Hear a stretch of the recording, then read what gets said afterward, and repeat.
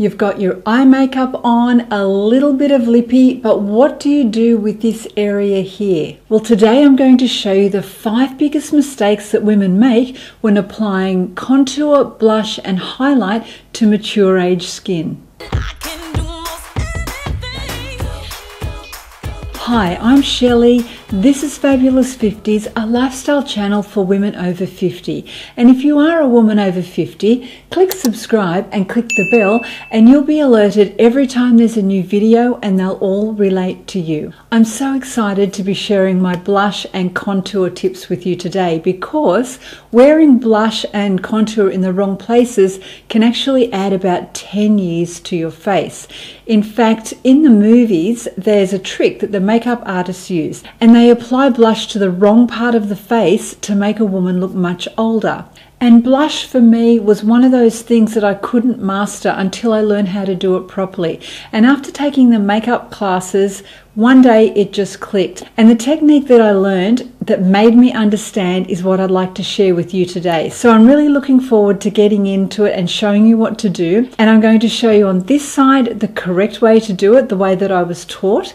And on this side, I'm going to show you how to do it the opposite of the correct way. And the reason I show you the wrong way to do it is because that's a way that many of us can learn a lot quicker. So I encourage you to experiment also with doing it the wrong way on your face, and that way you'll just get it. You'll understand it and it will make so much sense to you. Okay, let's get started. The first big mistake women make is when they apply contour in the wrong place, in the wrong color and the wrong texture product. And this is why I think so many of us can get confused. So contouring is meant to create a shadow. Imagine a young woman, okay? She's got no makeup on and she's got great cheekbones and she's got like a little shadow underneath her cheekbones, and that's natural. So when we're doing contour, we're trying to recreate that look. We're not trying to create a look that's all bronzy and glowy, because that's not the natural look of a contour line. This photo here is my mum, would you believe? This is when she was about 30, and I love this photo so much. She was a yoga teacher, and this was back in the 60s. And when I was looking for photos, I came across this one, and my mum had no makeup on. She had a bit of lipstick, but she had dark features and beautiful skin. And that was just the natural shadow on her face, and you can see on her jawline as well. So these are the shadows that I'm going to show you how to create, and it's really easy once you know what you're doing. The first thing I'm going to do is draw some lines on my face to show you the area that we stay in between. Okay, so from your pupil to the bottom of your nose and across, and then you'll have a little bit of cheekbone that you'll be able to feel or see, and we can go halfway down and a little triangle like that.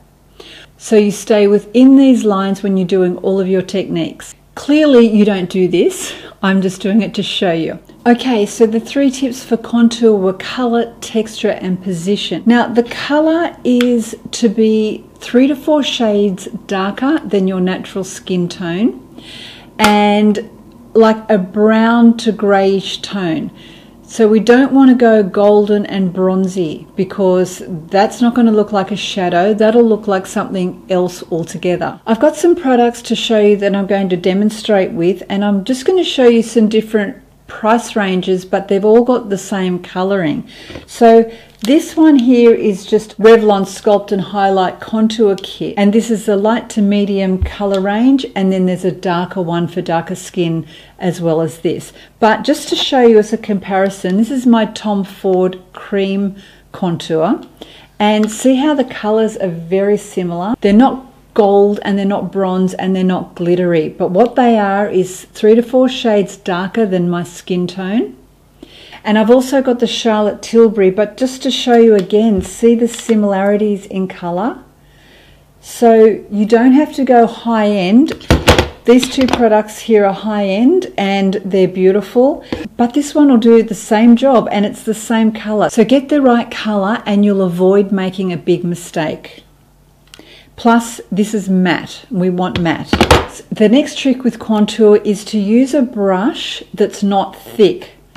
So, like you'd never apply a contour with a big thick brush like this,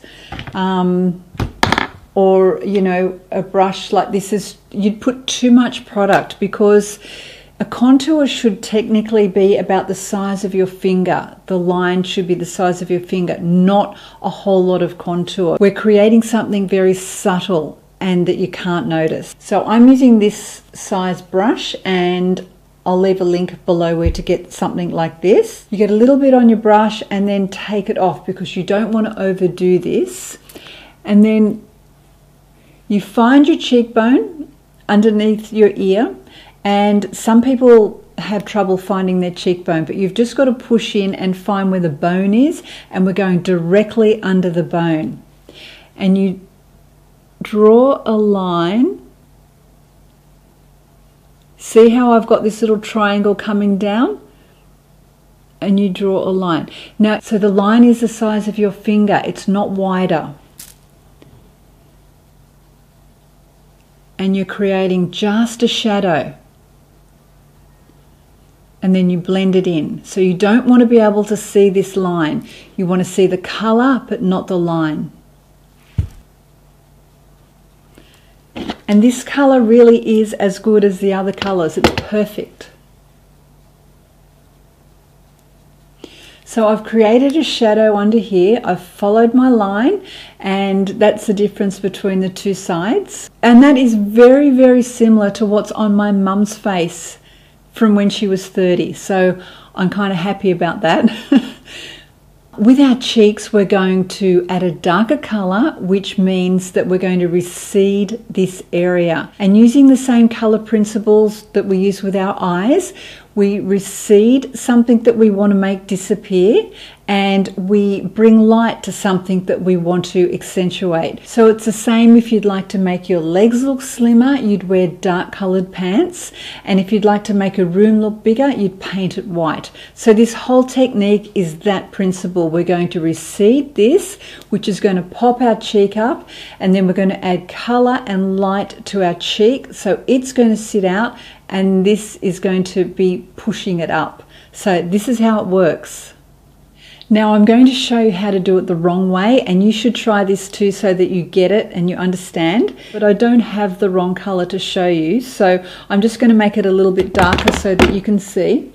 And you'd go under your cheekbone, and you'd come down like this. This is what a lot of people think that you're supposed to do, and it's bringing it down.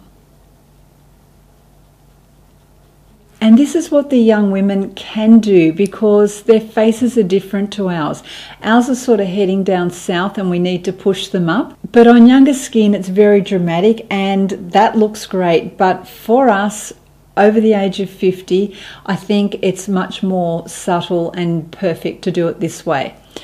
So see how this isn't blended? I'm not blending it in. You don't want to have any lines at all on your face ever. We've got to blend in everything. So even when I blend this out, I've gone too far. I've dragged my face down. The second big mistake that we can make when applying blush to our face is to put it in the wrong place. So a couple of things. We've got our parameter where we've got to put our blush.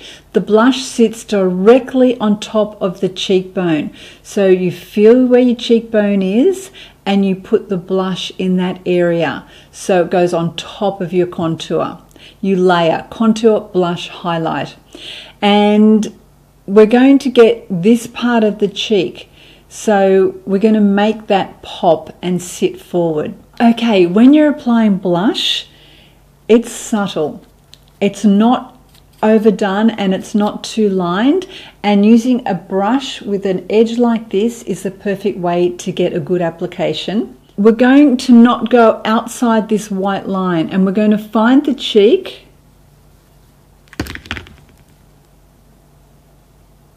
and just go up towards the ear. So you feel for your cheekbone and you just go along it with the brush. and it's sitting right on top of the contour shadow that you've created. And you blend that in. The other thing that's really important with blush for anti-aging is that a matte blush actually makes women look older because it flattens out the cheek. Okay, so when you're choosing a blush, choose a blush with a little bit of sheen in it, and then we can add a highlight on top of that. But remember that flat matte blush actually makes us look older, so don't do that. I'll give you a list of all of the blushes that I think are great and that have a little bit of sheen. But if you've got a cream blush, just warm it up a little bit in your fingers and then tap it on and blend it out. Remember, keep within those lines and just feel your cheekbone, and that's where the blush goes. Okay? Now for the wrong side, and I encourage everybody to do this so that you really get it. The mistake side of blush is where I was getting it wrong, because I was coming down too far. I was coming outside this line because I thought that's what you're supposed to do, and coming down too low. So watch what happens when I do that. This color here is a really beautiful color blush. I'll use it on the mistake side to show you, and I'll do it a little bit darker so that you can see. But if you smile like I showed you before and put the blush on the apples of your cheek, when you stop smiling, they're going to fall down. So we'll start doing that. So you smile and put it here, and then it goes down, so it goes flat. But because I've gone a little bit too close outside this line, you can see that it's already making my face droop. And that's the result of putting it when I'm smiling. My face drops. Okay, now the trick I was telling you about before that they use in movies is this. They're going to go down a little bit further. And to make a woman look old in a movie, this is what they do. And that's the trick. How good's that? So it's bringing my face down, whereas this side's bringing it up. And another way that we can do it as a mistake is to go all the way up and bring it down, and so it's just a hot mess.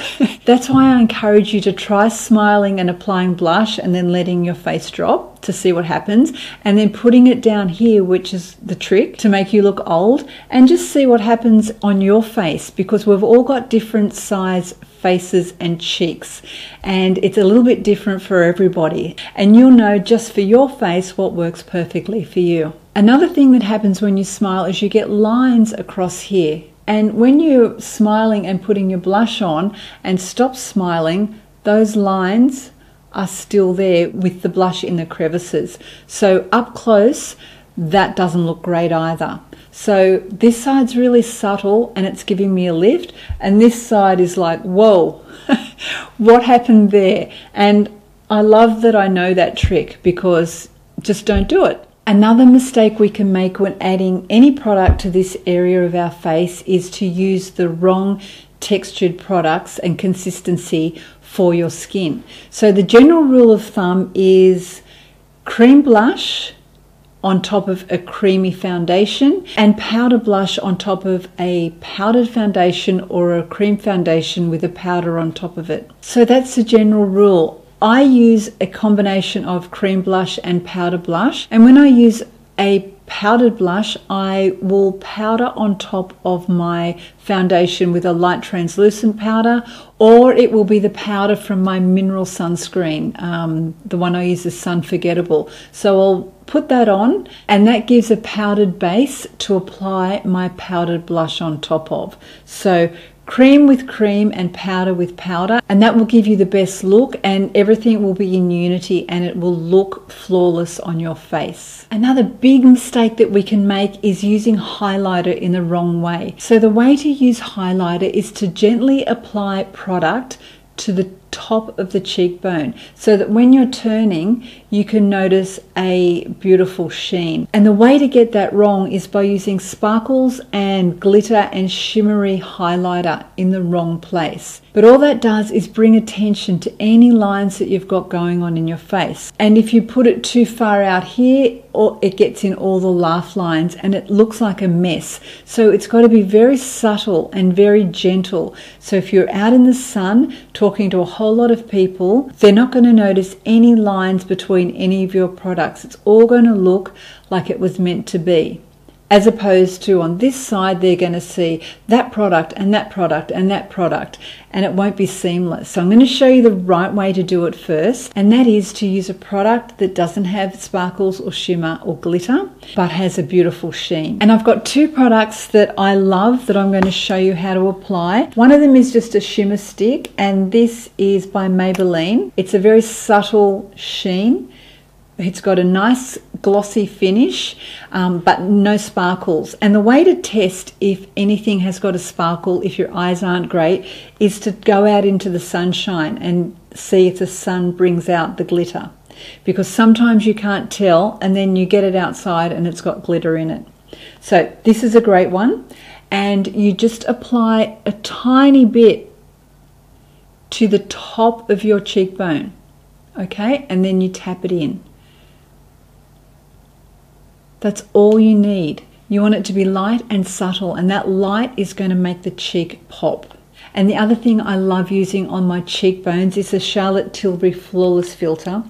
And the reason I love this so much, there are many reasons, but one of them is that you can apply this to your cheekbones and nobody can tell that you've got product on, and it just looks seamless and it blends everything in together. So you just add a little bit to the top of your cheek and it adds that beautiful sheen. You can take another brush, like a fluffy kind of a brush, when you've finished doing your whole look, and just make sure that everything is sort of blended in. So just give it a little tap with something more fluffy. We're going to apply highlighter in the wrong place on this side of the face. The wrong way is to put too much product into where all the lines are. So you smile and you just put it all up here. So all these lines here are getting glitter in them. And see, that's just a little bit too much. This side here is subtle and beautiful for mature women, and this side is if you're younger and Kim Kardashian, I guess. So there you go. I hope you've got a better understanding of where to apply your contour, blush and highlight. Please give a thumbs up if you enjoyed this video and share it with all of your friends. Thank you so much for watching and have a beautiful week. If you're interested, this dress that I'm wearing today, I made it myself and it cost me $14. And if you go over to Instagram, I'll show you very quickly how you can make one yourself. It is so easy, you won't believe it.